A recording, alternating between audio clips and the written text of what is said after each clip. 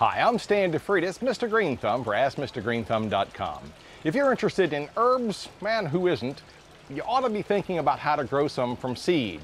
Now, when you go to your local nursery, you normally want to get packages of seeds. Now, first off, decide what you like. Is it going to be catnip for the cat? Or are you going to be growing a chia pet? Or are you going to be growing something in your earth box? A lot of folks have different ideas. Maybe you just want to show children how to grow something. But if you're going to grow herbs, there's many different kind of herbs you can have. You know, from catnip to different mints, chocolate mint, there's all kinds. And once you start growing mints and different types of herbs, you may decide, oh, I really like the mints, or I really like growing parsley for potatoes. Many of them are very nutritious. They're high in vitamins, antioxidants, and they're just going to add more flavor to your life.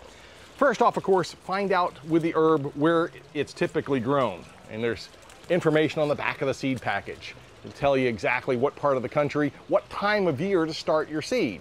It also gives you important information on how deep to plant the seed. Some will be a 1/4 inch, some may be a 1/2 inch, some might be an inch. So pay attention to the package as far as timing and also how deep to plant the seed. Remember, with seeds, if they dry, they die. So you've got to keep them moist. Now that doesn't mean soupy. Too wet and they die as well. When you deal with something that lives and dies, you really have to pay attention to that. Also light. You got to make sure you get a good amount of light, because almost all of them have to start producing energy right from the beginning.